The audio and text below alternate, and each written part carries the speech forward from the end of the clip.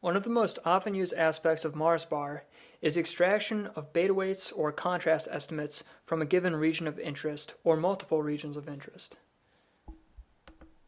To show you how to do this, first open up Marsbar from your toolbox. Now within this directory, I've created two ROIs representing two distinct subregions of the anterior cingulate. One of them is located right here, a bit more posterior, and the other one is located a little bit more anterior. Okay, so those two blue dots are my two regions of interest, and I wish to extract beta weights from another contrast for each of those two regions. So first thing I'll do is I will set the design from a file. This is an SPM.mat file, either from a first level or a second level analysis, that contains the data that you want to extract. So for example, if you have a second level analysis, that usually contains a list of either beta weights or contrast estimates across a group of subjects, and you'll have one value for each subject. I'm going to select a contrast somewhat at random right here, open up that SPM.mat file, and load that into memory in Marsbar. After I have that, go to Extract ROI Data, Full Options. Now I can select just one ROI, or I can select both. In this case, I want to select both because I'm interested in both of these regions of interest.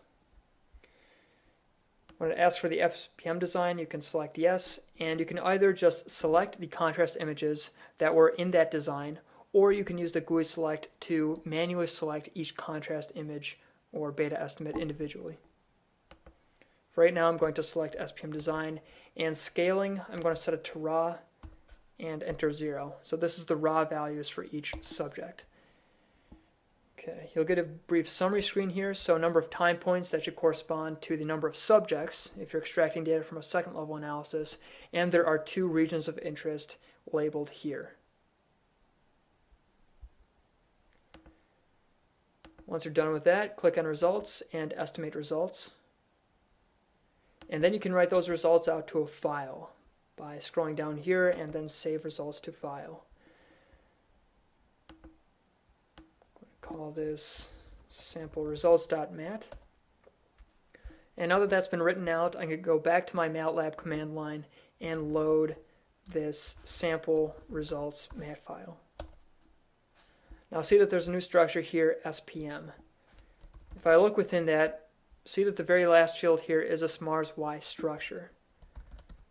If I look within that, it has another value, or another structure called Y, as in Y black dynamite, Y. Within this, you have two columns of data. One of them is the list of beta weights or contrast estimates for each subject. So we had 14 subjects here. We have 14 values for ROI number 1, represented by this column. For ROI number 2, we have 14 values, one for each subject in the other column. That's all you need to do to extract contrast estimates with Marsbar. You can go ahead and you can extract it for more ROIs if you want, or you can only extract it for one ROI. And then you can use these values to compare these beta weights directly against each other. Last thing is, if you wish to rerun another Marsbar analysis and you wish to use another design, don't forget to click on the design and then set the design from a different file.